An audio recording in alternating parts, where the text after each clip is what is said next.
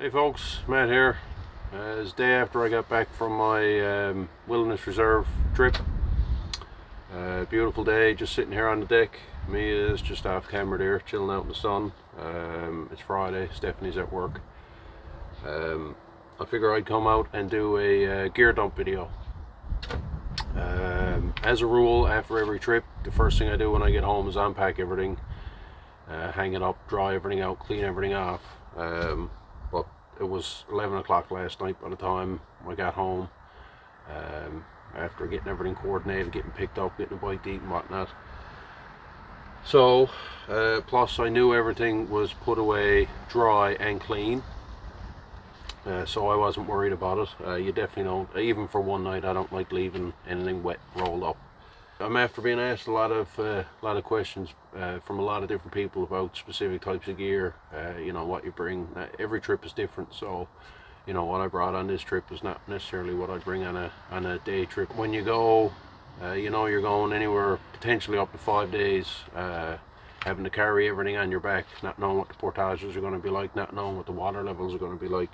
You need to be a little bit more selective, but at the same time, it's still early in the year, so I knew I'd be dealing with cold weather, so that, you know, that involves extra sleep gear, a larger sleeping bag. I have the dog, so I had to have, you know, extra stuff in the first aid kit, all her food, blanket and stuff for her, so plus camera gear, GoPros and tripods and batteries and battery packs and all that stuff. So it adds up to, you know, an extra bit of gear, plus my boat being 70 pounds, there's no way I'm getting away with a single carry. So if I have to do a double carry, I'm alright with 2 heavy bags that I can carry in the first load and a light bag that I can carry with my canoe. So this will have my rain gear, first aid kit, stuff that, if you know, I might need to get to really quick. So right on the top, first aid kit. This is most of my first aid kit. It's a smaller version that I'll take on day trips or quick overnights.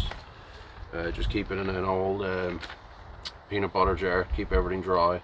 That's where I'll keep my headlamp, whatever medication I'm taking, the medication that me is taking. Next is rain gear.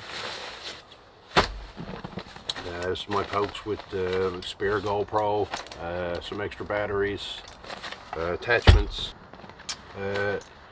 This is a great example of how you don't need to spend a lot of money to get gear that works.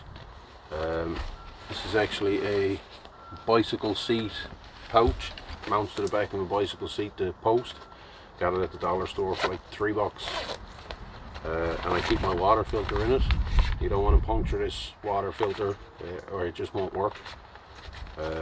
So I keep it in here. This has 3 different attachment points on it, so you can attach it to the seat and a bit of rope that I got run up under the gunnel. Perfect. $3, good to go. Another example is my little tech pouch. I bought it at the dollar store, $4.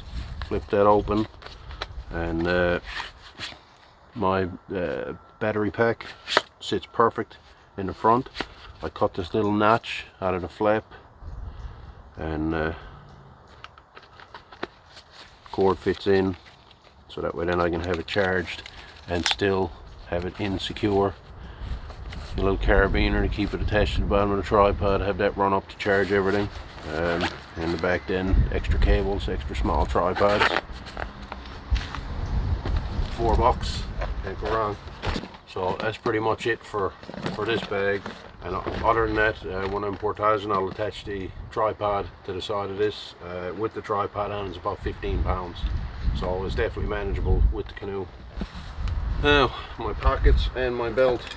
As you've seen in all of my videos, I have this attached to my belt loop and in my pocket all the time. My belt knife. I also have my beer spray on this trip. As I've covered in a few videos, side cutters.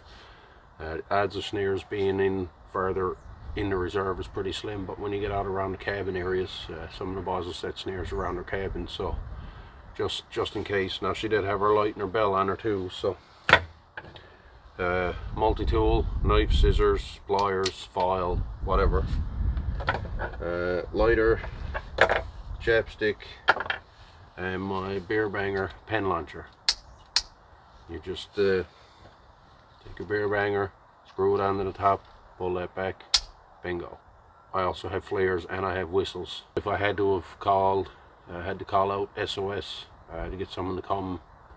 If it was foggy and a flare is no good, you got your whistle. They can hear roughly your location. And if it is clear enough, you throw up your flare, they'll know, you know, where you're to. And in that same spirit, speaking of SOS, my Garmin InReach Mini, so Stephanie was able to track where I was to, and I could also keep track myself. I estimated this trip to be roughly 50 kilometers. I knew as the crow flies it was about 40, so I said with the twists and turns it should be roughly 50. Turned out to be 51 kilometers, start to finish. This stayed attached to me the entire time. The only time it wasn't attached to me was when I was in the tent. If I was in the boat, a lot of times I'd have it attached to the PFD. The second I took, actually before I'd even take the PFD off, I'd unclip this and clip it to my belt loop. And it stayed on there until I got in the tent and got changed. 3 days tracking my progress the whole time. I only went through half battery, still on 50%. And I was able to track the route. That included all my double carry portages as well, so 51 kilometers, so it was a decent 3 days. My canoe seat, to many it's a luxury item. It's not the lightest thing in the world, it is a few pounds, but for the amount of relief and comfort that I get from it, it's a no-brainer for me. It's well worth carrying. It's got a little net on the back. I usually keep my glasses, paddle gloves and stuff there, and I threw an extra elastic cargo net with a few things in it like Mia's leash, and you know, I'll keep a fleece or a buff or an extra pair of gloves or something back there. That's my my cat hole kit. Paddles, I've got my bending branches Sunburst XL 14-degree bent paddle, carbon fiber shaft, and as a backup, and turned out to be my primary for most of it, just one of my kayak paddles. I really enjoyed a single paddle, but when your goal is to cover distance, break out the double blade, you're good to go. For footwear, my Sims G3 guide boots. I knew I was going to be wet at least up to my knees for most of the rivers, and I didn't want to have to wear a pair of boots that are normally supposed to be kept dry because they're just going to be heavy and uncomfortable. But the Sims boots they're a wading boot, so they're meant to be wet. So I wore those and Sims wading socks, the thick neoprene wading socks. They'll keep your feet dry until you go over them naturally. So my feet were wet the whole time, but I had a pair of wool socks, and neoprene is going to keep you warm. So even when it got cold, my feet, they were wet, but they were still warm. My little tripod stool. I didn't want the weight and bulk of my chair on this trip. My barrel, 30-litre barrel. That's what I keep all my food in and whatever other gear fits after my food. So, Mia's food bag. This little pouch here, I keep my cutlery and all my snacks. Right, so whatever bars, you know, a little cutting board, coffees, French vanillas, whatever else is there, hot chocolate. And again, another item I got from the dollar store for like $3 or $4. I think I've covered this in one of my other videos as well. My cook kit. This is my stainless steel pot, and my fuel canister, my pot scrubby, and my pot scraper. My Tokes 750mm, my Soto Windmaster, my MSR bowl, deep dish bowl, fantastic. I had to give up on the silicone. Everything that I tried didn't work. I can taste silicone off everything. And the rest is just food. It's still full of all the dehydrated stuff that I had vacuum sealed and brought with me, so I'll just take that, throw all that back in storage, and it's good to go for the next trip. Below that is Mia's food. She didn't eat most of her food. I brought 7 days worth of food for her too. I can make do being hungry. I didn't want her to get hungry, so my silky saw. I didn't have a fire. I didn't want to bring an axe or a hatchet just for the weight and the bulk. I knew between silky saw and my knife I could baton a few things with this, and this is going to cut everything I'd need for a fire. I didn't have a fire, but I did use this when I got to that lodge. The boys had some wind damage. There was a few trees come down on top of the cabin, on top of their shed.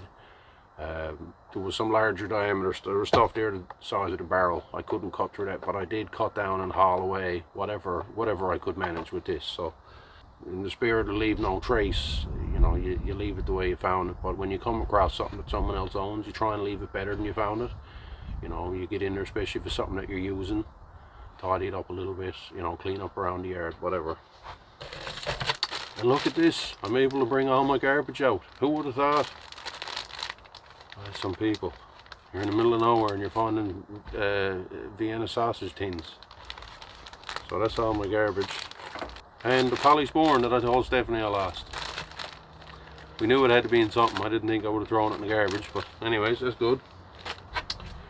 Beer spray. Kept it on me through most of the trip until I got down around Salmon Waters. And 2 extra bowl and bag dinners, just as a backup. And my canoe bag. I've been shitting on this bag since I bought it. I don't like it. But it's hard to complain at this point because it has been through quite a bit, and with the exception of one small hole in the bottom, which was likely my fault, it's holding up pretty good so far, knock wood. But it is just a cheap bag. You can't put any heavy weight in it. I don't trust the straps on it. Right? There's no frame, thin webbing strap. It's just not a very good quality bag, but it'll get you by on short trips. All the good large canoe bags that haven't gone up to $400 in price in the last 2 years have been out of stock for the last 2 years.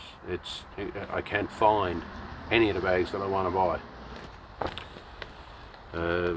Mia's fleece, very important. I had to keep her warm. Dry bag with my clothing in it.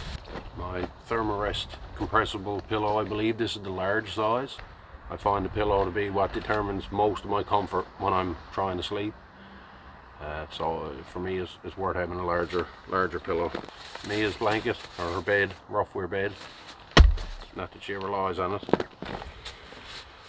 My Sea to Summit Thermalite Reactor bag liner.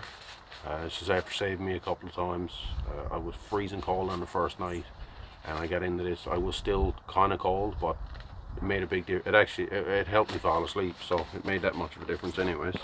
My hammock that I brought, never did use, weighs about a pound, so it's not, you know, not huge. It doesn't take up much space. I brought it to use it as a chair, as a place to lay back and relax without having to get in the bed. Because the stool, there's no way to rest your back on the stool. My Climate insulated double V sleep pad. This isn't how it's supposed to pack away.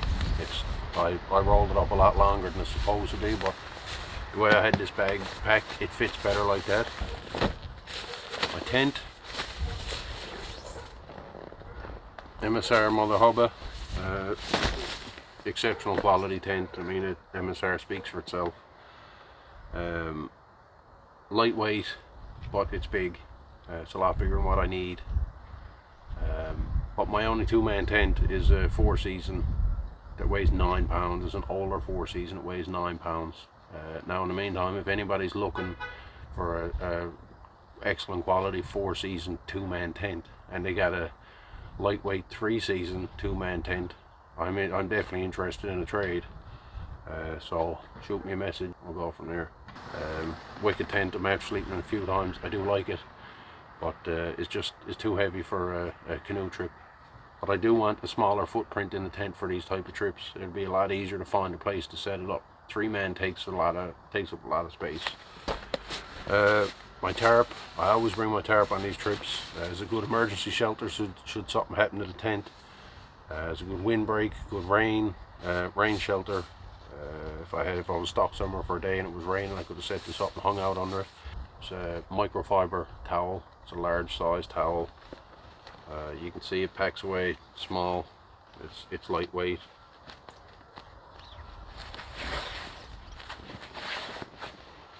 But it does open up pretty big. So after that is my monstrosity of a sleeping bag. I know I covered in the past. It's the North Face Dolomite 1 Duo. It's a modular system, 3-in-1. So you got 2 top layers and your bottom layer. The 2 top layers have different ratings. So when you combine the 2 on top, it's rated for -10. When you have just a thicker layer, it's rated for 0. And when you have just a thinner layer on top, it's rated for +10. So I brought the bottom and the thick layer, so I was rated for 0. Plus I figure with my base layer, extra socks, and the bag liner, which is supposed to give an extra 7 degrees, I'd be set. It is a large bag. It takes up a lot of space. It's not light, but again, I'm too claustrophobic for a single sleeping bag. It's just not an option. I just can't sleep in them. So you know, either a double wide bag, or when the weather warms up, I'll just take a quilt, lay the quilt over top, and then the double sleep pad as well, so I can move around as much as I want. My boat is the Old Town Camper, 16 foot, made of Royal X, 20 years old. I just drag it across everything. The only damage that's ever incurred was from the nails sticking up on the boardwalk. One of them got me pretty good this trip, but for the most part, like rocks, they never cause any big damage to it. It's a Royal X Expedition canoe. It's designed to take that kind of a beating, so I don't mind putting it through it. And whatever I do to it, I can repair it. I do keep a 2-part epoxy in a tube. So worst case, if I get somewhere and there's a big gouge, you know, pull over, flip it upside down, dry it off, put that epoxy on. It hardens in 15 minutes, is cured in 30 minutes. So, you know, you get to camp, you do an inspection. If you want to tidy it up, patch it up, go to bed next morning after the races. If you got any questions on any of the gear, what I got, why I got it, why I didn't go with something else, or any recommendations, leave in the comments below. So that's it. Thanks for checking it out.